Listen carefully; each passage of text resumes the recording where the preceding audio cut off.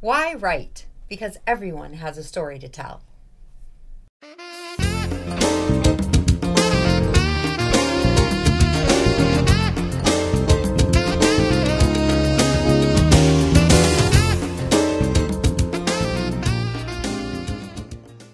Hi, welcome to Why Write. I'm your host, Angela Grout, and thanks for tuning in to another episode to learn how you can be a writer too. Today I have two, as you can see on my screen, two guests coming onto the show. And, we're Zooming because one of us is Richard Rossi is in California, and we have Kelly Tabor, and she is in New York. So thankful to the Zoom world that has brought us together, that we can all be in the one place at the same time, but in different locations. So, I want to tell you that these two have co-written a book called Lucy and the Lake Monster.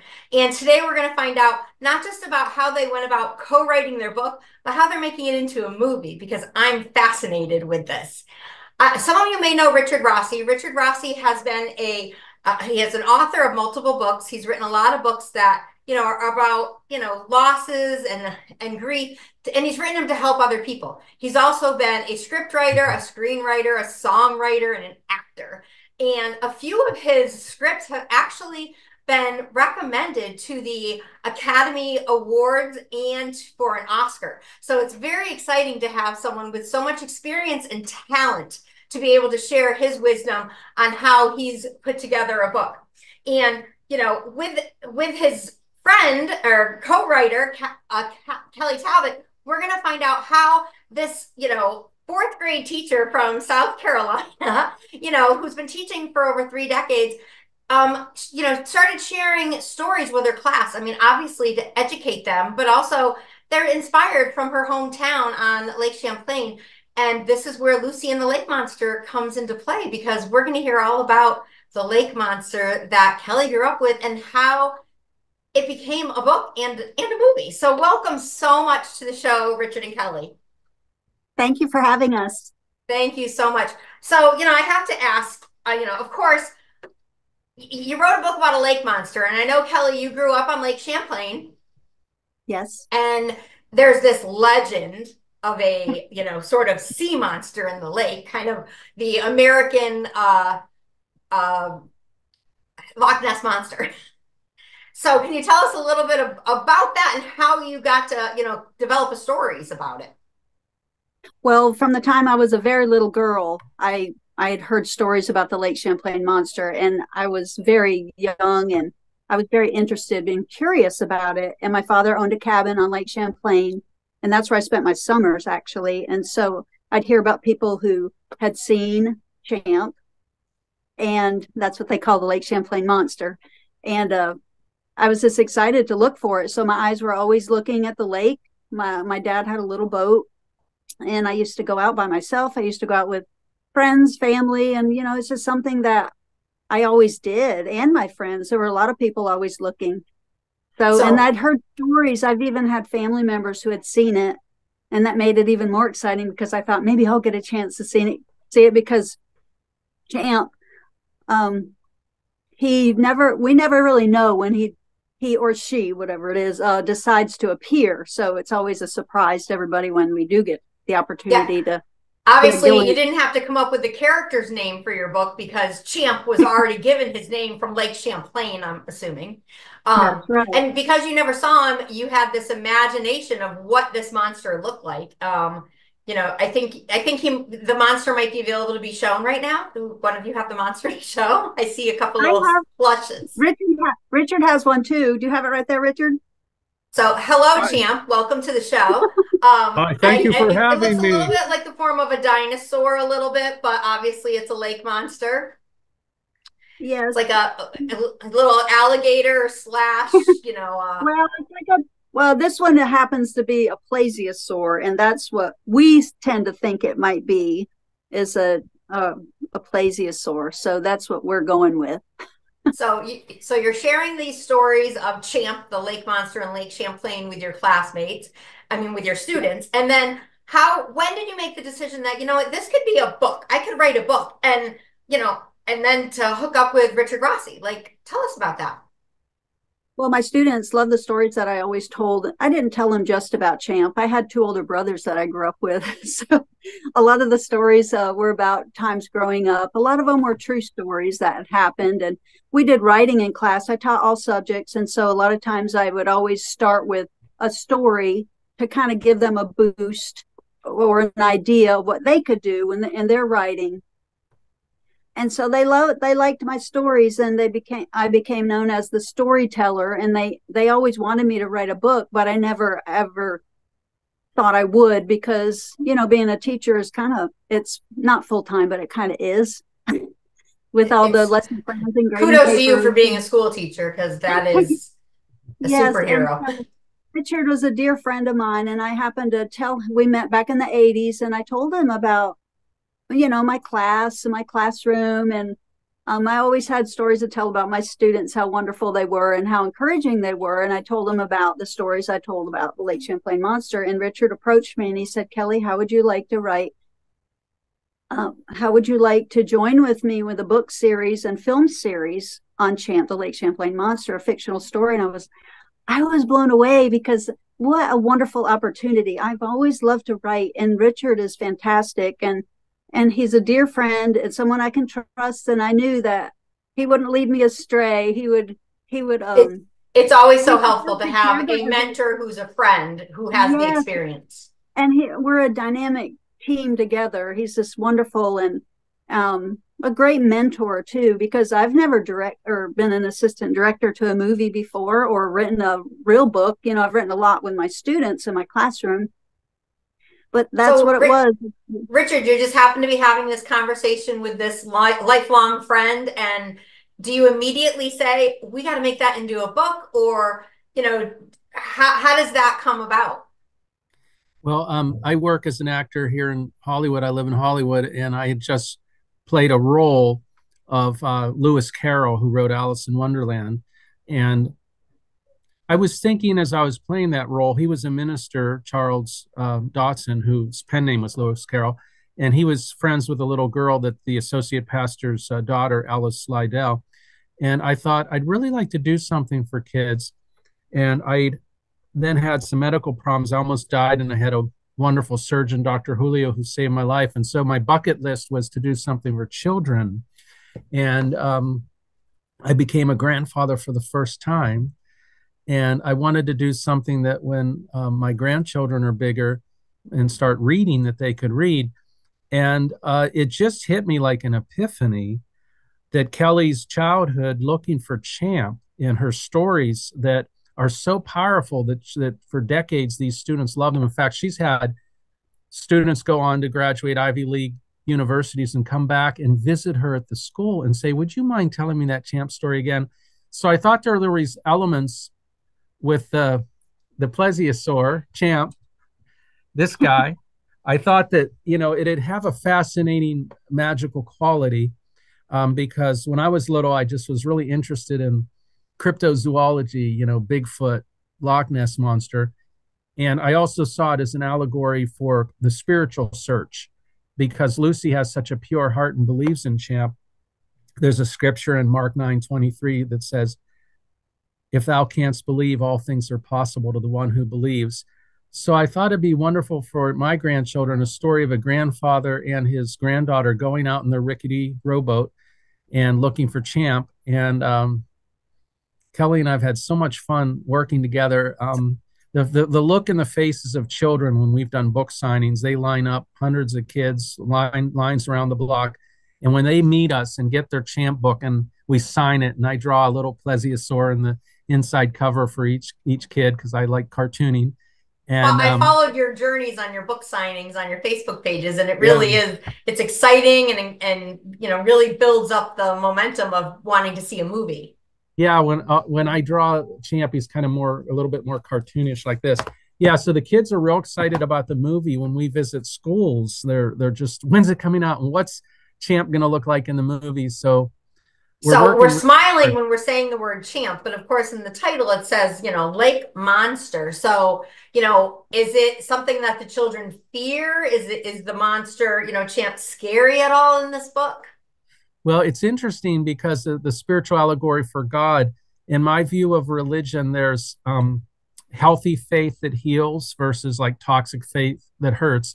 And people with a healthy faith have a view of God as benevolent and loving and compassionate, a heavenly father that cares for them, Abba Father. But religion that I've seen be very harmful and abusive often represents God as this monster that wants to damn 99% of humanity and torture them in hell. So there's like C.S. Lewis's Chronicles of Narnia, it's a children's story with spiritual allegory. So to the pure-hearted like Lucy, Champ is super friendly, and that's her best friend, right?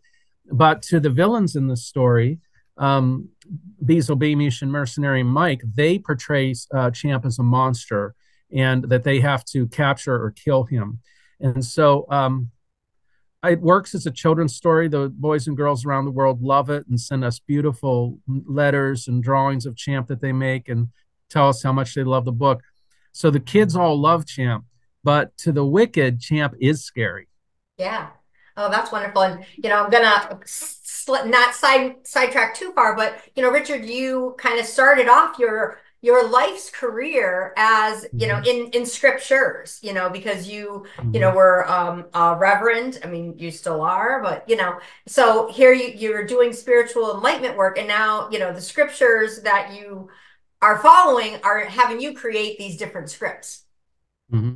Yeah, it's interesting you use the word scripture and script in the same sentence, because that's a wonderful wordplay there, going from scripture to scripts. I find that art is a ministry. Jesus taught in parables or in stories. And I try to do things now that are accessible to people universally and not just to say the church world or the Christian world. I was just reading last night, my son and I have been reading some books by a priest named Henry Nouwen, who is one of the best preachers of the 20th century, along with Martin Luther King Jr. and Billy Graham. And Henry Nouwen would intentionally not put in his books Father Henry Nouwen, because he didn't want to put people off that he was some holier than thou, religious guy, even though he was a priest and people knew he was a priest. He intentionally wanted to do things in a creative way that wasn't. Fred Rogers, Mr. Rogers, was the same way. He was an ordained Presbyterian pastor from my hometown of Pittsburgh, and he was the same way. Most people that watch his kids show don't know that he was a pastor and that the Mr. Rogers neighborhood was part of his ministry to children to share love and nurture them. But it's an interesting background. I love that. I mean, we all search for our ministries and how we're going to share a story or leave a legacy. And, it is a matter of doing God's work and coming through us, how we're going to present it. And, I mean, I've always, been interested in writing books and creating movies and, kind of whether it's to leave my own legacy or to just channel these stories to bring them into light. And, knowing that is, a God-given gift, I mean, it's beautiful when you have that passion behind what you're doing, because when the passion is there, you move forward with it and you're, following the word. Yeah. And from a theological perspective, it says in Genesis that God created humans in the divine image. And so God is creator. And another word for artist is a creator. Yes. And so when we create, it's one of the most spiritual things we can do that bears witness that we are created in the image of the creator. When we create, as in the beginning God created the heavens and the earth, you created the world of April Rain and A Day at the Park, and we created the world of Lucy and Papa and Champ. And so whenever we create something, it gives our lives so much meaning. It's like a meditation for our souls. And then when people read it, it becomes a meditation for them to think about. Yeah, 100%. Now, going back to, you said Lucy and Papa, I mean, I know you've created these great characters, and I want to talk about, some of the why behind you wrote the book. I mean, we know based on, Kelly saying that she shared these stories, like why decide to collaborate on a book? And, like how the two of you co-wrote this book on, separate, opposite sides of the continent.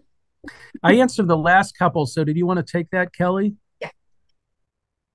Well, it was a challenge at times, but we worked it out. A lot of times we would develop different ideas and come together and go over them together. Sometimes we would come up with ideas, and me being a fourth grade teacher mostly I've taught over 30 years, but I've been in first, second, third, and fourth grade. Fourth grade was the most. And I kind of knew how fourth graders would think and talk based on my experience with them so much. And so we would actually role play, and Richard would dictate the things that I'd say, because I would try to imagine the things that my fourth graders would have said. Oh yeah, that's to make yeah, it I can realistic. see you totally being able to do that. You're so experienced with it. Because even though it's a fictional story, we want it to be believable too. And so Yeah, for that, and I think that's important with any kind of fictional story. You know, we want, I mean, unless you're doing sci-fi or doing, you know, like real fantasy, you need to make sure that it makes sense, you know, and that the people really are doing believable things in the story. right. So we did a lot of video calls, conferencing back and forth a lot. And this is a chapter book. I do want to just let the audience know Yes. it's a chapter book. It's not a picture like children's book. It's an actual, you know, 190-page chapters chapter book. Mhm. I'm And glad you clarified that, because I have one of my dearest and oldest friends, Steve, got the book to read. And he just said to me, I thought this was a kid's book, a picture book, and I'd read this thing in 10 minutes. This is 190 pages. I got to dedicate more time to read this. right, right. Like, you know, my Day at the Park is a children's book. You know, there's illustrations and it's, you know, geared more for helping teaching social learning development and reading. But, you know, yours is this adventure that, you know, first, second, third, fourth, fifth graders, you know, love that kind of adventure. But like, I'm going to compare it a little bit to like Disney stories and, you know, Pete and Puff the Magic Dragon, things like that, because those also have stories and morals and lessons for adults to get out of it also. So just because, you know, we're saying you wrote from that fourth grade level and stuff, it's for everybody. It's a story for all. Mm. Yes. And another important thing that Richard and I thought was important is to address some of the issues that I know that children go through being in the school system. I know that they deal with grief. I know that they deal with loss, anxiety, fear, all those types of things. So we wanted to address those in the book and movie as well, so that when children or adults read it, they can glean from the positive ways to react and handle some of those situations for a good outcome. It's definitely important that books and stories are shared and told and seen, because it is a way of not only, you know, I don't want to use the word preaching, but it's a way to instruct and educate and, you know, give the wisdom of how to handle certain situations, you know, and especially for kids. I think, you know, they like to see a little bit from their peers how to act. So when you have characters like Lucy, you know, they can learn from Lucy and her papa and, you know, obviously the lake monster on how to handle certain situations. Exactly. So, you know, of course, as a writer, you know, all of us writers want to know, like, did you make an outline first? You know, did you share a Google Doc and you went back and forth and edited it? Did you do this in a certain program like, you know, Final Draft or Celtex or, you know, whatever it is? How did you go about, you know, doing that? Did you just email each other storylines? Well, we're kind of old school. Like right now, we're developing the next two books in the series, and so we have flashcards and we come up with ideas. And so we're both keeping our flashcards and ideas for different scenes or different chapters, what it's going to be about. And every time we get an idea, we keep adding it, because we have great ideas, but we don't know where they're going to go yet in the story. I Yeah, love the show and tell. Here's book Yeah. 2 and 3. And this one here that we're talking about is book one, which is, you know, that has been put into script format. And you know, I know that you just got done shooting 30 days. So it's completely, you know, I guess the word is recorded at this point, and you're in editing.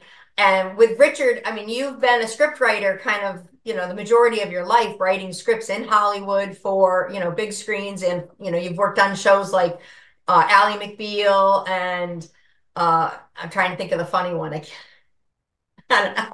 Anyways, you know, it's like you've had all this experience that to take the book and transform it into a script, how long does that take you to do? That was an interesting process, because I wrote the script. You mentioned programs. I did it actually in Celtics, which was free, although I recently bought Final Draft. I tend to, you know, Kelly and I are both penny pinchers, as her dad says. So I did it on a free program.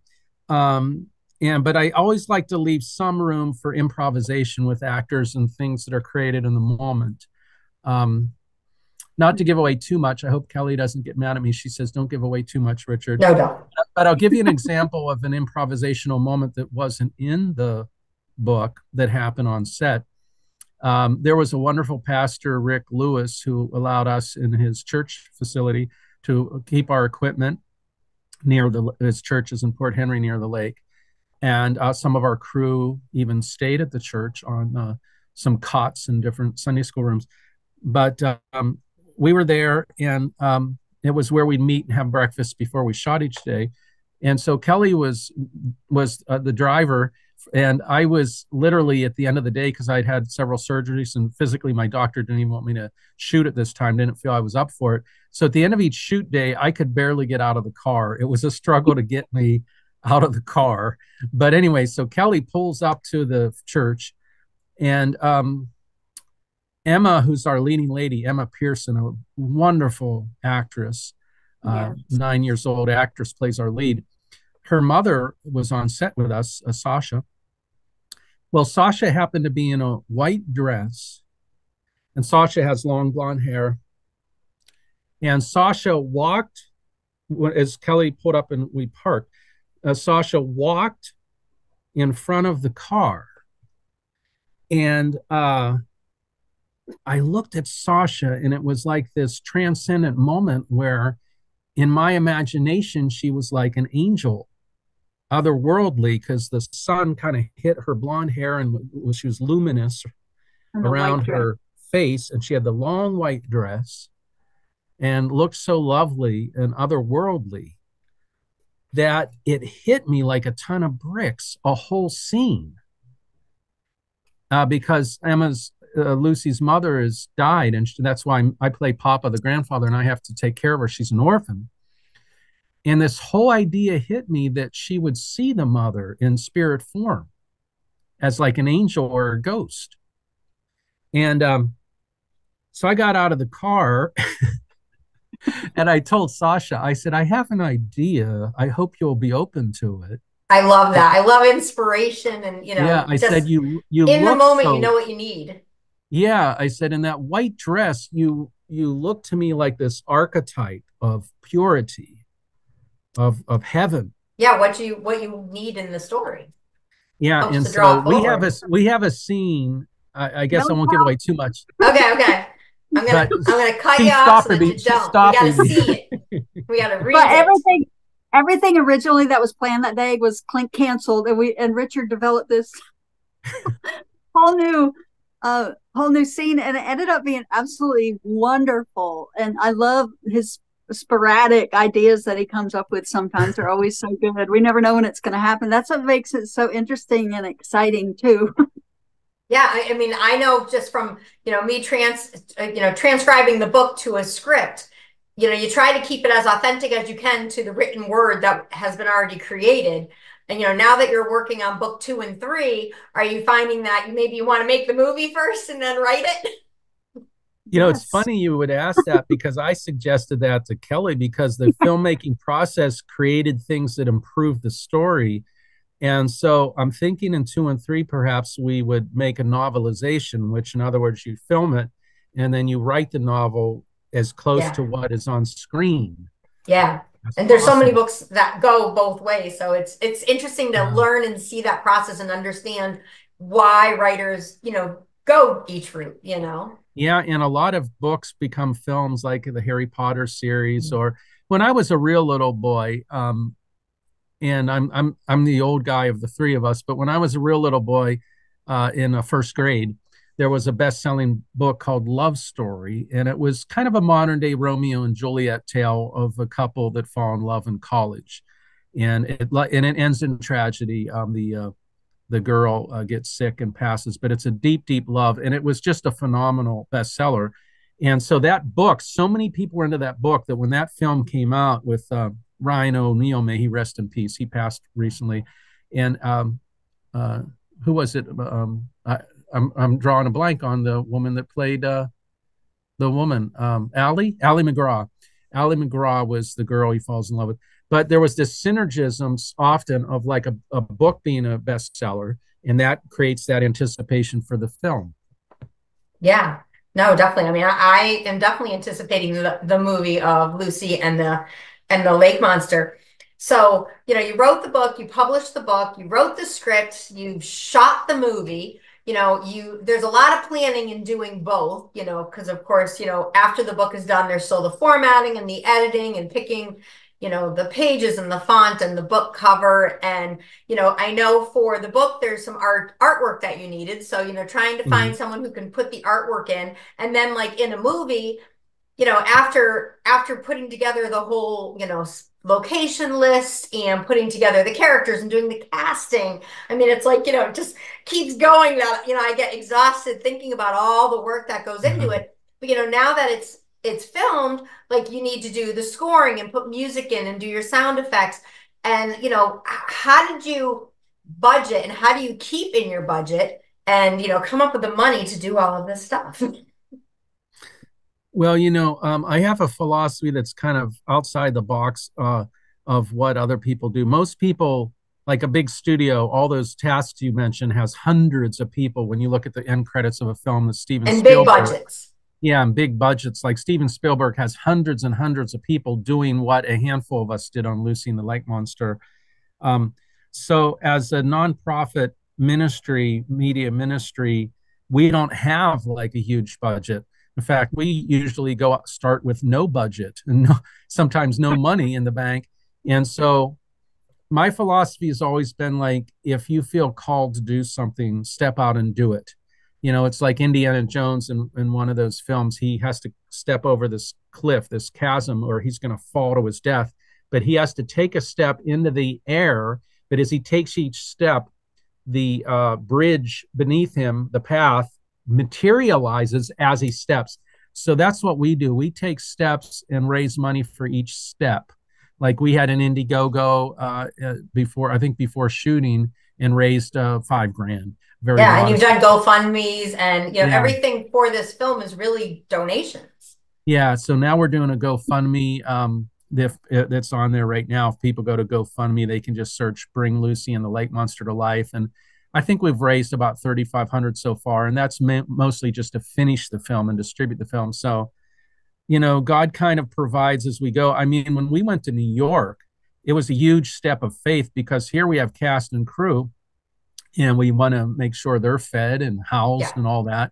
And in the summertime, the prices go way up in that area because everyone's coming for the vacation. So that was kind of scary, and I wasn't doing too well physically.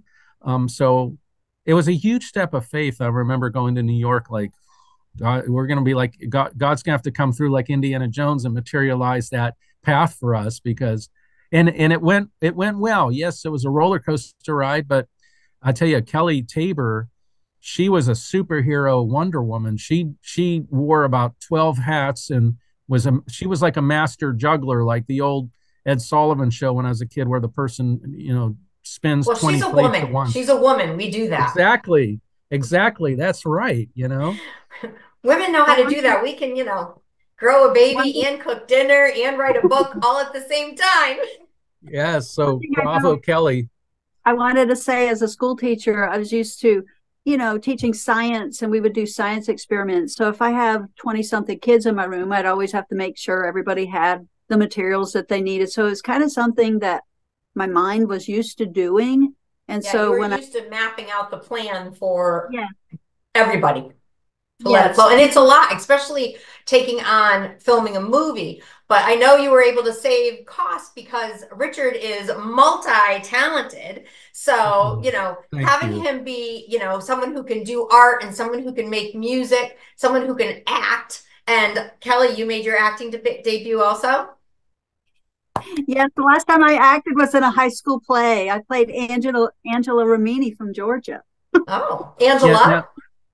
Yeah, Angela, what a good name, huh? That means Well, that's a angel, good by the name, way. good It character to means play. So yeah, I mean, angel. there are ways to save money and budget for a film because when you can paint or draw and do the artwork for your cover, you're not having to hire an illustrator. I mean, look at this fabulous cover.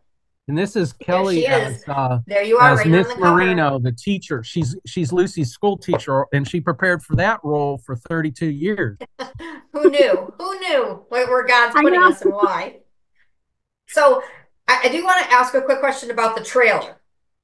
So you have a trailer for the movie, and I know people can find it on YouTube. They can find it on Lucy and the Lake Monster.com. But when did you put the trailer together? Was it when the movie was finished being filmed and you just pulled stuff out, or were you able to do it prior? Well, we've had clips and different promotional videos we've put up. I think we still need to do a kind of trailer for the big release, the big push, Yeah. because right now we're still colorizing and improving the footage and editing, and we're still putting Champ, this guy, into it. We this week hired our video effects person. So to me, like the ultimate trailer that'll get the most push, I want to wait until the whole film's done to create the poster and trailer, because those are the two things in marketing a film that a lot of people decide whether they want to distribute it, whether they want to see it.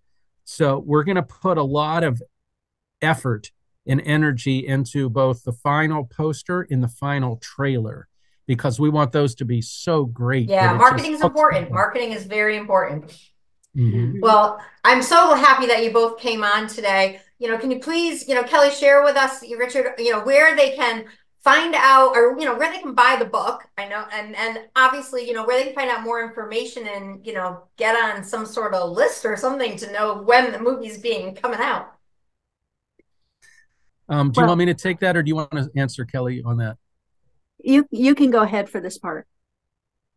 Well, the book is available, and it's available in paperback. There's the paperback, and there's the hard. It's also in hard, copy, and Kindle. And so it's on Amazon, Barnes and Noble. It's on the Walmart website. It's at a store in Port Henry where Champs lives in the lake. Lake Champlain. A store called homeofchamp.com. Nice. And it's on Ingram Spark. That's where a lot of libraries and bookstores order it. All right, so there's lots of places to find it. And your Yeah, website is lucyandthelakemonster.com. exactly.